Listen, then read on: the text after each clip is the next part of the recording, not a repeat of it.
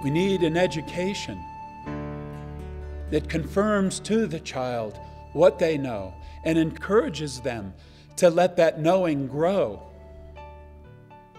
That child should grow and develop and should be capable of entering the adult world, but entering it with power and with confidence and assurance with what they do know. And what they know should evolve, change over a lifetime. It should grow in extent. We need a teaching that confirms what is already present inside a person and helps them get their eyes on it. It's extraordinary when you think about it. There are feelings, there are thoughts, there are energies and dynamics that are happening within a person, and they don't know what's happening. And they don't know why. Why do I feel these things? Why am I going through these things? Why do I feel the necessity to go out and take a drug to make me feel better? Why am I finding it so hard to connect with other people? Why am I walking around sad all the time? Why am I finding it so hard to find fulfillment in work or to feel at home in the world?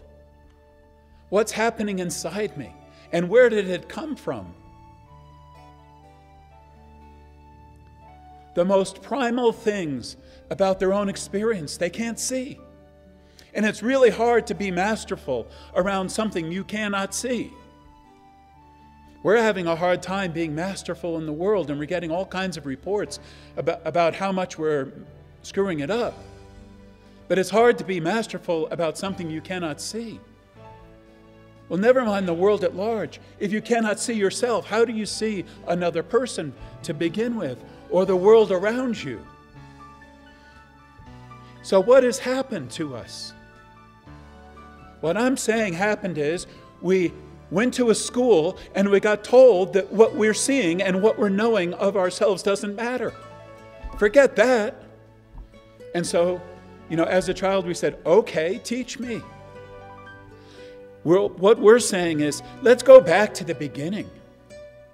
Let's go back to that original flow state and get back in touch with the fact that we are loved, not as some extraordinary event, but as the natural experience of what it means to be a child of the universe. We are loved and we are loving. We are loving people not because we're trying to, not because we send Valentines on Valentine's Day. We're just naturally that way in our flow state. There is a natural love of this universe and a natural love between us. And I also want to celebrate that we've created a series of 4 courses that are about this, and they work, and they help people to see, and help people to become empowered from within themselves and reclaim their own native wisdom so that they can live an enlightened life.